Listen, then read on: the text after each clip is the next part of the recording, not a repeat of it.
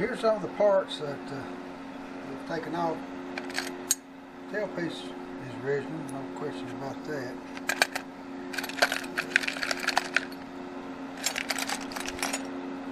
People have a misconception about these ball bearing banjos because the only ones they've ever seen, most of them, are 25 and 26 models. And they had springs under them. But this particular setup right here had these little washers like that, and the ball bearing that set down in these holes, and it sits up above the plane, the top plane of the shell. The little tone tube sits on top of that. Originally they had little nails in them that went up through these holes and kind of held the tone tube in place until it's put together. Somebody has enlarged every other one of these holes. You can tell that that wasn't a factory deal. I thought it looked funny, but I don't think that'll affect the tone of it too much.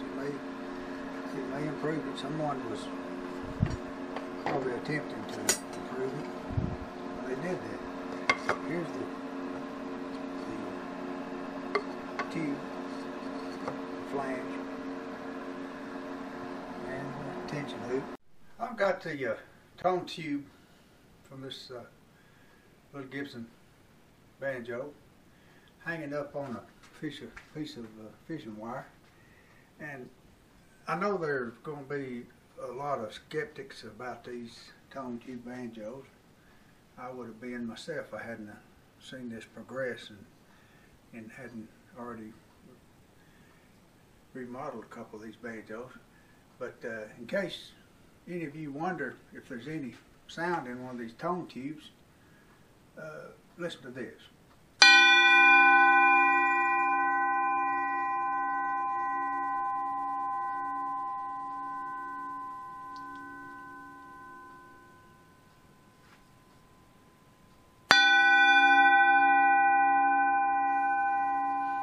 Now that's not a 3-pound cast tone ring. That's just a little bit of brass.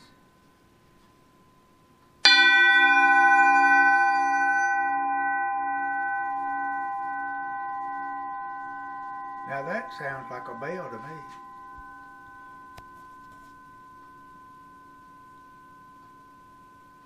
Still ringing too.